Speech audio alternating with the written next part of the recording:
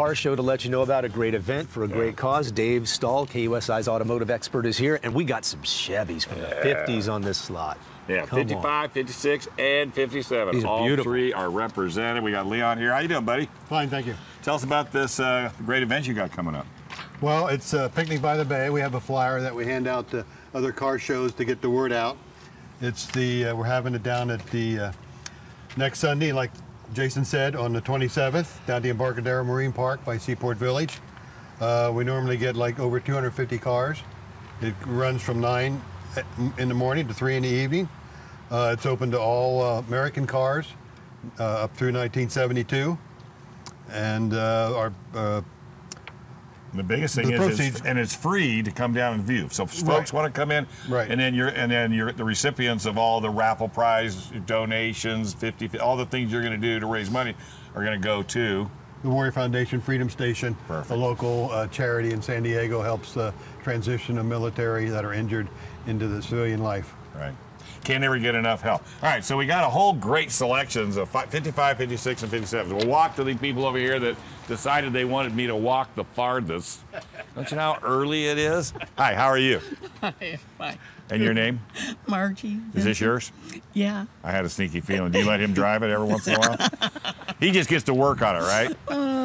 I don't drive it. What? You don't let her drive it? Well, she could if she wanted to. Yeah, you could end up with Spam and eggs for a really long time. You know that. I know. Yeah, well, let's talk about it. How long have you owned it? 27 years. Wow. 27. And it's bone stock? Yeah, more or less. It's got the old school stuff. It's still got a carburetor. And it's still got points? Yep. And condenser? Yep. Nobody knew. And the original AM radio in the dash. Really? Right there. Oh, my God. Well, you can listen to AM 1170. Today I'll talk to you about radio.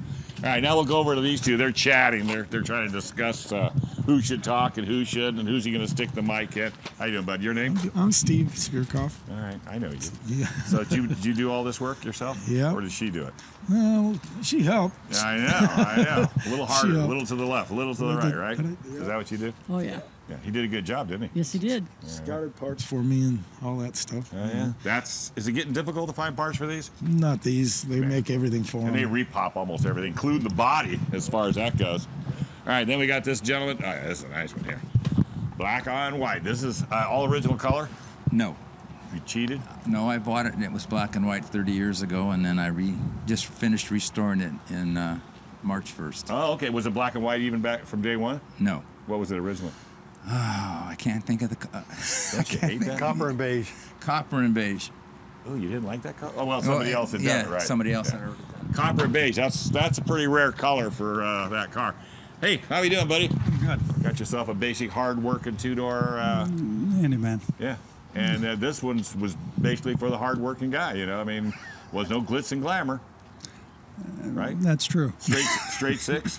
No, it's a 350. But originally it was a straight six with what, a 3-speed on the column?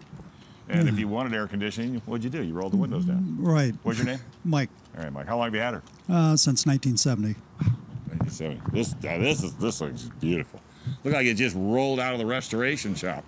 Okay, so your wallet is empty. Yeah, this is what happens when you're obsessive compulsive and have a little spendable income. I know some friends that are just like it. That's why this car looks like their cars. I'm telling you. So how long have you had her? I bought this in '04. It was a different car then. My wife and I used it to tow a trailer around the country. We toured the U.S. Really? With this car and a 25-foot ultralight. 23,000 miles over 18 months in every state.